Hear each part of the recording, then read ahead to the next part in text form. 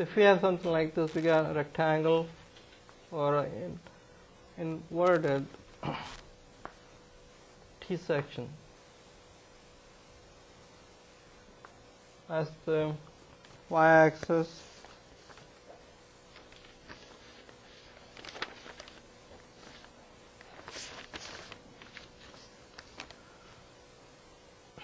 We're going to take this as x-axis, point is going to be origin, then the length here, the total is 3 inch on this, 3 inch on this side.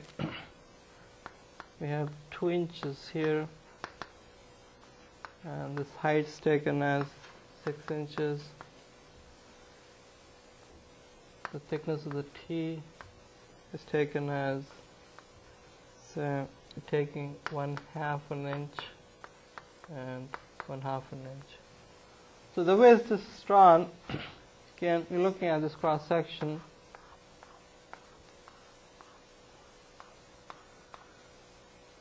You safely say that the z coordinate will be 0. Then another thing we notice is that the y-axis divides the whole cross section into middle, which means your centroid for this has to be on the y-axis. And if it's on the y-axis, you can safely say that x coordinate will also be 0. And the rationale behind that will be that y-axis is axis of symmetry. So that leaves us with only one coordinate, that is the y coordinate. And for finding the y coordinate, I could take two areas. I could take the bottom rectangle here. We call this as area 1. Then we take the top rectangle and let's call this as area 2. So you divide the actual T-section into two sections, and those are two happen to be in this case as rectangles. And let's make a small table.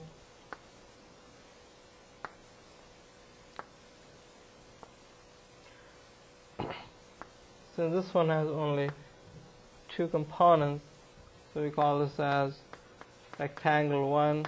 This one we call this as rectangle 2. Then the first column is the areas. In this case, that's going to be in inch square.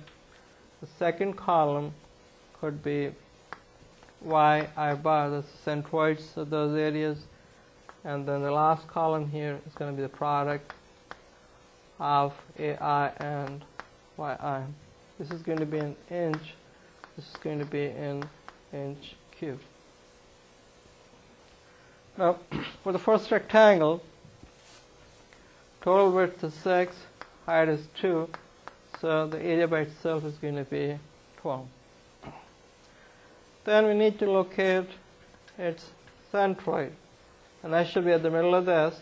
That means somewhere here. Let's call this as C1. The C1 is going to be half of this. That's 1. The y part was 0. So we take this as 1. So that's for the first area. Then for this rectangle, the centroid should be at the half of this. That means you're looking at 3 inch on the side and 3 inch on the side. Somewhere here we're going to have C2. Again, so here the x coordinate was 0, y coordinate was 1.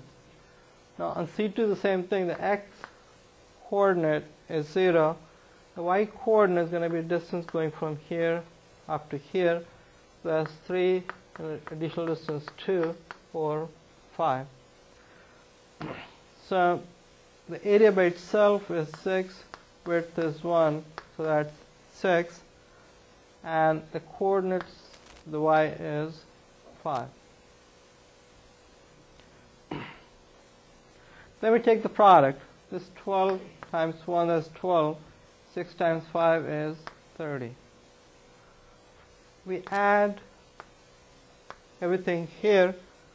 That's going to be sum of the areas, and that's really the total area in this case, and that's 18.